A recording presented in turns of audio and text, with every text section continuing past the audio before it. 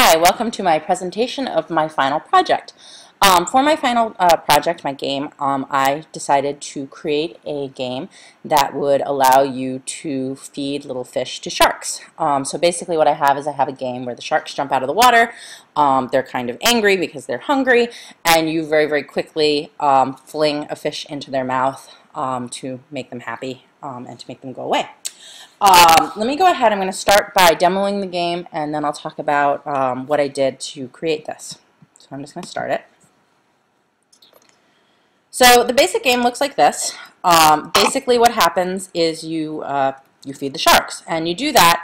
You can see I have a slingshot down at the bottom of the screen, and by using the left and right arrows on my keyboard, I can move the slingshot and the attached fish back and forth across the screen. When I find a shark, you can see the shark just sort of jump out of the water. What I do is I press enter on the keyboard, and that will throw a fishy at the shark. You can see that as I throw the fish, if they intersect with a shark, there's a counter in the top right hand corner that increments to indicate that the shark has been successfully fed. You can also see that the shark actually gets a smile because it is now a content and happy shark. And then there is a noise that indicates that the shark has been successfully fed. There's a timer on this program. What happens is every 50,000 milliseconds, it adds another shark. So it starts with one shark, and then obviously it adds two, and then three, and what have you. And they sort of just keep jumping up and down. And as you can see, I've started missing sharks. And the counter at the top, rather than just counting how many sharks, there's actually little X's, and basically you can play this game until such time as you miss 3 sharks. When you miss 3 sharks, the game is over, and it will start an end game sequence. And right there, I just missed my 3rd shark. So you can see when the game ends, it takes away your fish and your slingshot. You can no longer play. It tells you game is over, and then you get devoured by a shark, because really that's exactly what can happen. Should happen. At the top right hand corner, you can see that I can still see my score. I successfully managed to feed 29 sharks before messing up. The current record is 52. There you go. All right. So that's what the game looks like. If I go ahead and take a look at my code, first of all, I should mention, you can see that I have some sort of an error. It's not like the regular kind of error you get when your code doesn't work. It is something that showed up when I put in the sound effect. I asked one of my friends if they had any idea what it meant, and they didn't, because they hadn't used processing. It doesn't seem to be affecting anything. The code is still working. It's basically looking for an image, and there are no actual images in the program. All the artwork is stuff that I've drawn. So I'm a little bit confused about as to what it's doing. Again, everything works, so it hasn't been a problem, so I've just sort of been ignoring it. But if you have any idea of what it is, I would love to know. Alright, so let's take a look at our classes. You can see that in addition to the main game, I have 4 classes. We'll start with sort of the less complicated ones and work our way up. So the first class I have is I have a timer class. This class was pretty much, I used most of the code from the Raincatcher game that we did in class, and I just sort of edited that for my use. And basically what it does is it runs, and every 50,000 milliseconds it adds another shark. So I have an array of sharks. I think there are 10 in the actual array, and a different one shows up. I don't think anyone's gotten further than like 3 or 4 sharks. The second class that I have is I have a slingshot class. Basically this is that little brown slingshot bow kind of thing at the bottom of the screen. What this class does is it basically obviously draws the slingshot on the page. It allows me to move it back and forth and make sure, so left and right using the, I end up using the arrow keys, and it makes sure that it doesn't fall off on either the left or the right hand of the side of the screen. The next class I want to talk about is the fishy class. As you would expect, the fishy class draws the fish.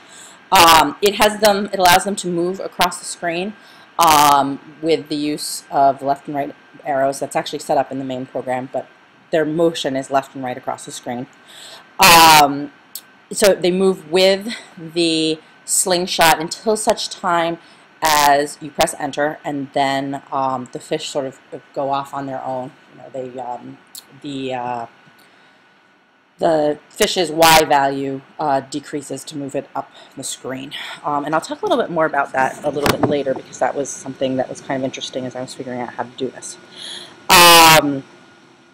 With regard to the fish, they are one-time use fish. Basically, I have an array of something like 10,000 of them, and they basically, when they get thrown, they, you know, obviously move up the screen and they keep going.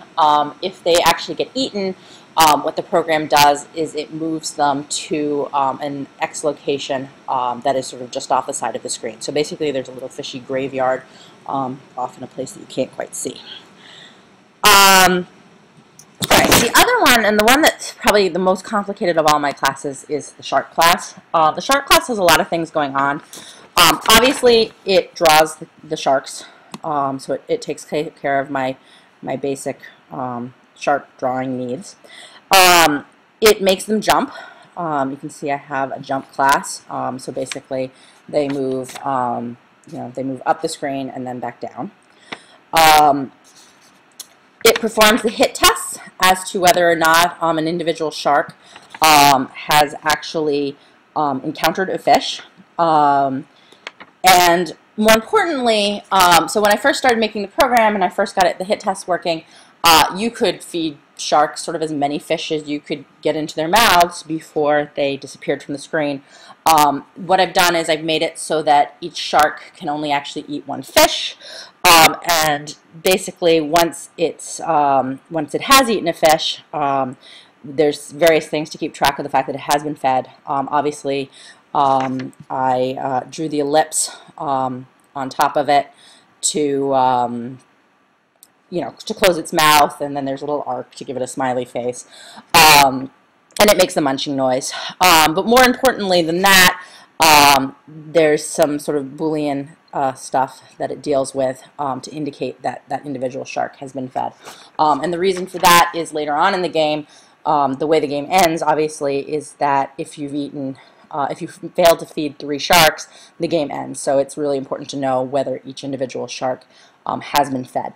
Unlike the fish, the shark are actually being recycled. So at the end of each jump, if I sort of scroll up to this section, what it does is it reassigns the shark to a random X coordinate, and the shark begins its jump again. So you can see I've got this fed Boolean that I'm toggling on and off so that I can say, yes, it's been fed, and then I can send it to a new spot and say, okay, now it's, you know, pretend I haven't fed this shark yet. All right, let me just check my notes and see if there's anything else I should tell you about the sharks. I think that's most of the shark stuff. So let's take a look at the main program, and I'll show you how I put some of this stuff together. You can see I've got a whole lot of things going on. As you can see, I've got 10 sharks. I used a variable for the total number of fish, and I'll talk about why after. I wanted fish to be an unlimited resource. If you're, you know, so you could feel like you could rapid fire them. So there are 10,000 of them. As I scroll down, you can see, as we talk about this program, you know, obviously I'm setting everything up. I recycled my clouds from my first assignment so that I could, you know, sort of have some effect going on. The big thing with this game is that the main action is going on inside an if statement. So you can see, you know, if angry sharks is less than 3, you can play the game. So what it's doing is it is keeping track of how many sharks haven't been fed, and it increments a little counter for that. And once you've reached the point that there are 3 sharks that haven't been fed, it ends the game. I didn't, you know, it's very easy, obviously, for me to just keep a count of that, but with regard to the display, I didn't just want like number of unfed sharks. I really wanted to do little X's and turn them red as you missed. So if I scroll down to the scroll bar section, you can see I have a variable for the angry sharks, and what I'm doing is I'm saying if it's greater than 1, you turn the first X red. If it's greater than 2, you turn the second X red. So that visually that display was a little bit more interesting, and it wasn't as confusing. I didn't like the idea of there being 2 numbers displayed on the screen. Okay, so after the third shark is unfed, it plays the end sequence. I was determined I was going to make scale work. I got it to work. So I've used it successfully this semester, so I'm pleased with myself on that. And obviously it plays the end thing, and it makes it so you can no longer, the catapult goes away. It makes it so you can no longer throw fish. All right, so I had 2 major issues as I was working on this project. Interestingly enough, both of them had to do with the fish. The first one was making sure that the fish did not move with the catapult once it was thrown. So if I scroll back down, you can see I have a key pressed that deals with the actual moving of the catapult and the throwing of the fish. And what was happening was I would throw the fish, but it would still be tied to the X of the catapult. So as I moved the catapult, the fish would go with it, which really wasn't working. So what I ended up doing was I created a variable to record the current fish, and then I incremented it once the fish was thrown. So you can see I have a loop here, and it's using something called my fish number. And what happens is the loop allows the fish to move back and forth with the slingshot, but it's only looping the fish that have not yet been thrown. So if a fish has been thrown, it's no longer part of that loop. So that was how I solved my first problem. And my other problem, and this was the bigger one, was that, again, I wanted fish to be an unlimited resource, so I ended up making a lot of them. And I saw a crazy performance hit from that. And it was interesting because when we showed games last week in class, somebody had that with the Mario game, and I had assumed it was because they were using images, which was one of the reasons that I wanted to use sort of drawn art. And it turns out that if you have 10,000 of something, it just will create a performance hit. So if I can find it in here, where is it?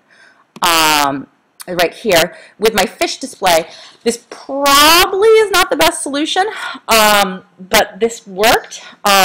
So what I did was I made it so that rather than displaying all the fish, I'm only displaying 100 fish at a time.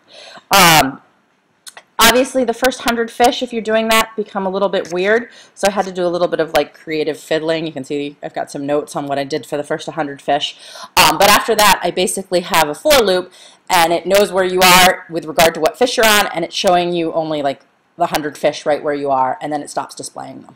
And that basically successfully dealt with my performance issues. So there you have it. I did play with some different things. I tried upping the speed of the sharks. I found that if they were anything faster than 2, the game was just impossible. My mother played, and she was only able to feed 2 sharks, but my cousins were fighting it out for high score, and 52 was the high score recorded over Thanksgiving. So there you have it. Hopefully this works. If you have any questions, feel free to ask them, and I will get this uploaded along with the code. Thank you.